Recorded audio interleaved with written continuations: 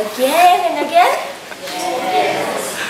And do you feel boring when I'm asking you this third question? I once thought that these verbal repetition is very annoying.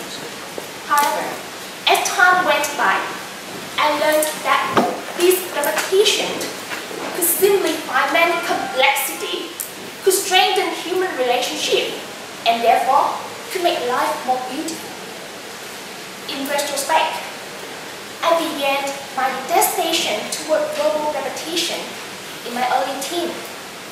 During high school, I usually stayed late at night for homework. In a typical evening, as usual, my mother asked me, "Dear, would you like a cup of tea?" "No, I'm not thirsty." An hour later, "Dear, would you like a cup of coffee?" "No, I'm not sleepy, and I don't want to repeat my answer." A couple of hours later, "Dear, it's too late. Do you want a cup of coffee?" "No, you are disturbing me. Leave me alone." She went away silently. Had I not put myself in her shoes, I could have never understand how she felt.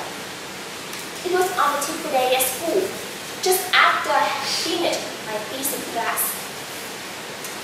Then, a friend approached me for a biology question. At the time, in my mind, there was a mess of physics formula. And I looked at her with a biology question. "Huh?" She made a great effort to reiterate the question. But I still, "Huh? What do you mean?" She aggressively repeated the question again. I could not make it clear. At last, she left angrily, making me realize the consequence of my absent-mindedness. But what could I do? Well, she approached me with a biology question, but I thought it was something related to physics. Anyway, I had to consider it as my fault to make her repeat the question. From then on, I started to find a way to recover my friendship and my relationship with mother, given that I never feel it. She was hardened. On a fateful occasion, when I was on a camping trip with my schoolmates and teacher, I found the one I need. After arriving at the camping area, I instantly approached my respected senior teacher. "Teacher, it's too hot. I have to wash my face right away. Where's the restroom, please?" "It's on the right-hand side of area number 4 on the map." Thanked him, and I turned around. Then I saw my close friend. We were so exhilarated, sharing our expectation for the trip. 10 minutes later, she was gone. And I remember I had something to ask the teacher. So I wrote him again with the same question. Not until I finished my sentence did I realize how silly I was to commit a mistake. To my surprise, he calmly replied, "You go ahead, and then turn right at the second intersection." I stepped toward the pointed direction, wondering why he gave me 2 different answers for the same question. At the time, I turned right. I saw the words, area number 4. He gave me 2 different answers, 2 different directions to the same destination. All of a sudden, I found a way to get out of my troubles. My teacher's answer technique has taught me that there's more than one reason for a person to repeat the question, except for absent-mindedness. The questioner may misunderstand or seek for more detail. In such case, a more specific answer will do. That's why repetitive questions help to simplify many complexities of matters. How about relationship? Let's imagine you have to deal with a frequently absent-minded speaker.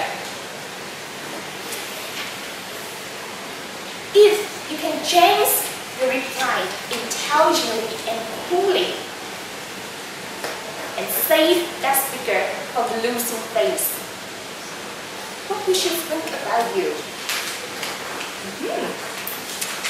What a skillful reaction! I like this person. That's how repetitive questions can strengthen the relationship with others. Therefore, whenever you deal with such repetitive questions, please find another way to answer and speak with respect to that person. Back to my case. That's why the teachers became my most favorite teacher.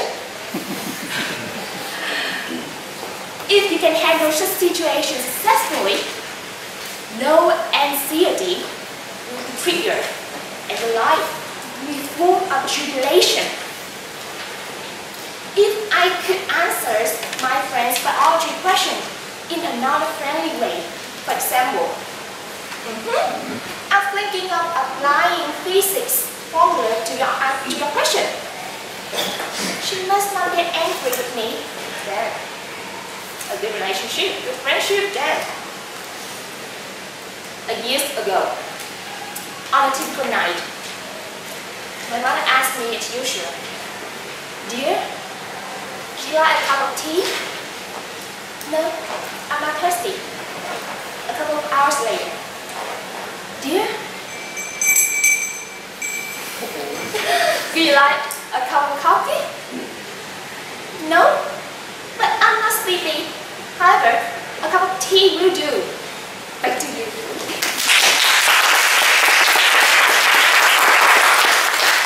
Thank you, Master Yin. Okay, so after her speech, do you like her speech? Yes. Did you find her speech interesting? Yes. So no more questions, I will like the speech. Okay, so we move next to our next speaker. So can you hear me?